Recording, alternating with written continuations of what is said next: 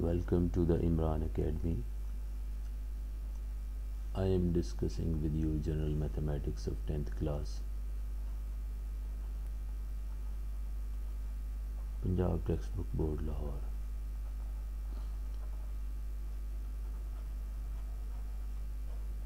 Punjab Textbook Board, Lahore.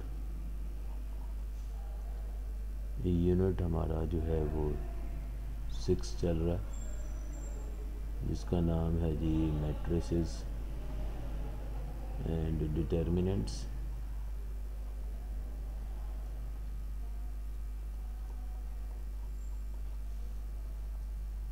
Exercise हमारी जो चल रही है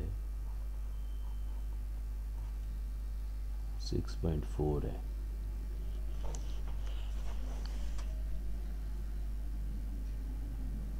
इसमें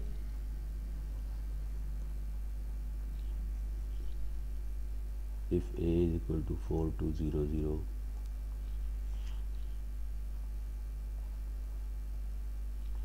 b इक्वल है 2 1 -2 and 4, c हमारा इक्वल है -1 और 2, 4 और 2। और question number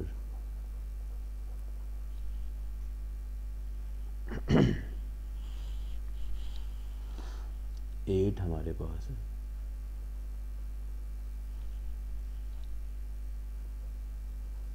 BC is not equal to CB।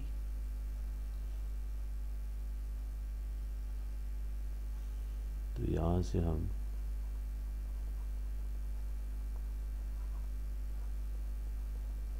Left hand side ले लेते हैं और इसके अंदर वैल्यूज़ पुट करके फिर इसको सॉल्व करते हैं जी। BC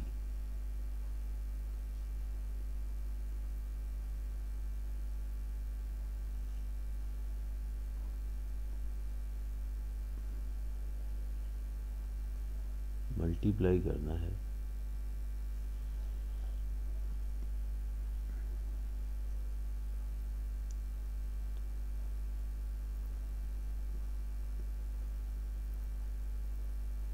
पहले कॉलम को लिखा और इसे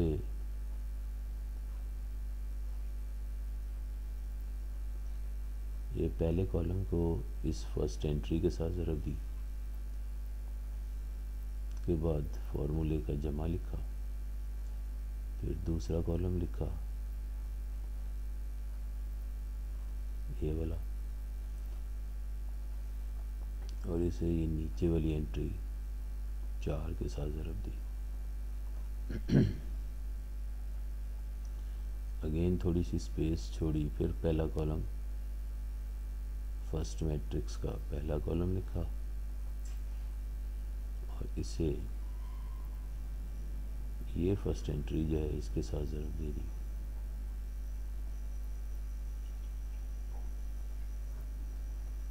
फॉर्मूले का प्लस लिखा, फिर इसका दूसरा कॉलम लिखा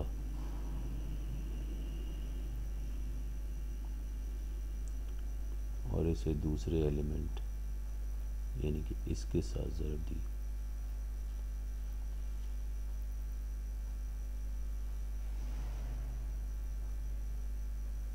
अब इसे सिंप्लीफाई कर लें।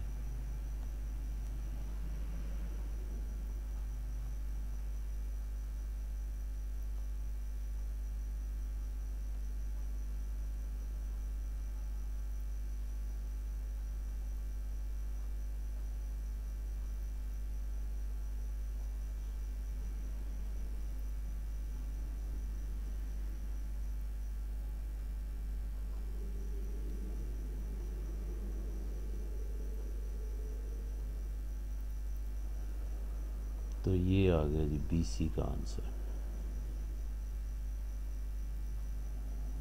अब हम क्या करते हैं,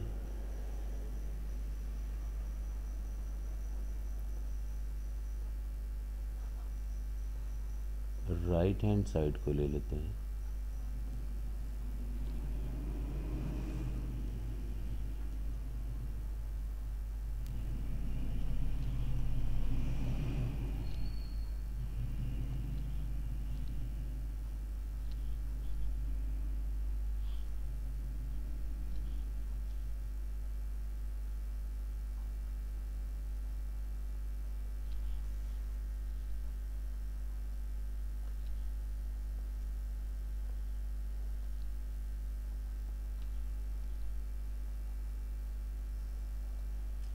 और इस राइट हैंड साइड को भी सॉल्व करते हैं।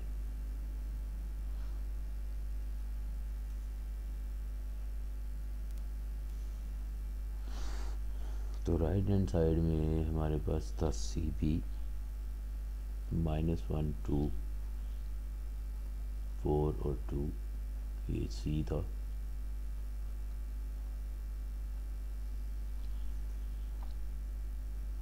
टू 1 -2 और 4,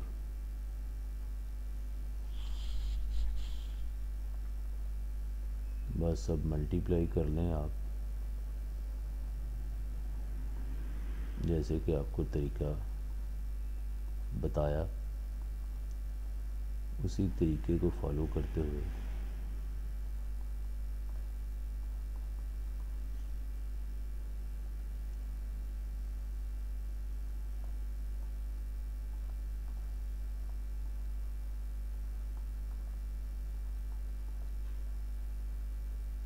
इसको ज़रब दे लेते हैं।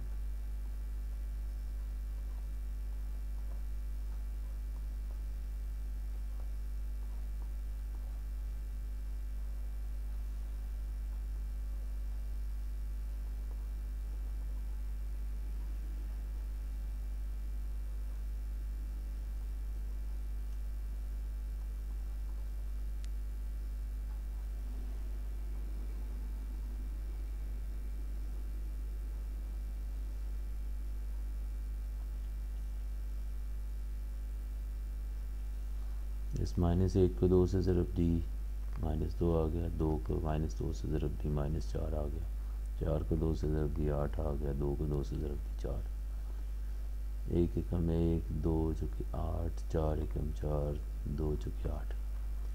तो इसे हम सिंप्लीफाई कर लें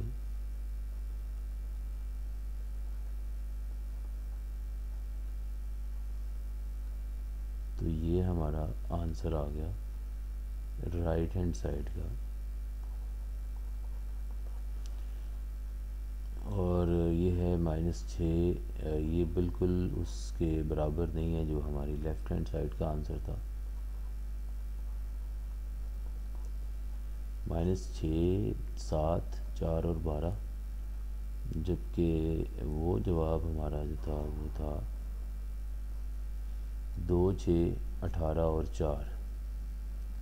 तो यहाँ से आप देख सकते हैं कि 2, 6, 18 और 4 था, यहाँ पे हमारे पास -6, 7, 4 और 12 है। हेंस आप ये कह सकते हैं कि बी सी जो है वो बराबर नहीं है सी बी के, यानी कि यही हम प्रूव करना चाह रहे थे। अब हमारे पास क्वेश्चन नंबर 9 है। 2, 5 1 -1 2 और 3। अब इसे भी हम मल्टीप्लाई करना चाहते हैं, तो मल्टीप्लाई करते हैं रो का तरीका इस्तेमाल करते हुए। 2 को 1 से ज़रब दी और 5 को 2 से ज़रब दी, यानी कि यूँ और यूँ। उसके बाद थोड़ी स्पेस छोड़नी है, फिर इस प्रोसेस को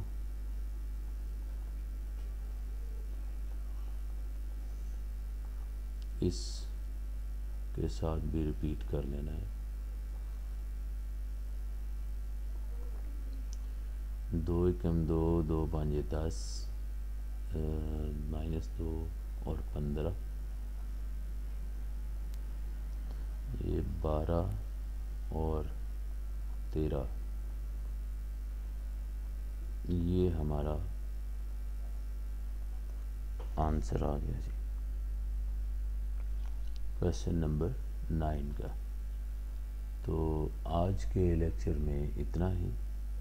Thanks for watching. Please do like, share and subscribe the IMRAN Academy for more lectures in the future. Till the next lecture.